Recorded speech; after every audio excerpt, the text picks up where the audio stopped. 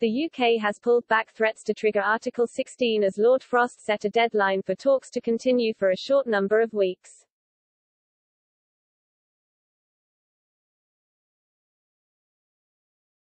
During a Brexit update in the House of Lords, the Brexit minister urged the EU to stay calm and keep things in proportion during ongoing negotiations.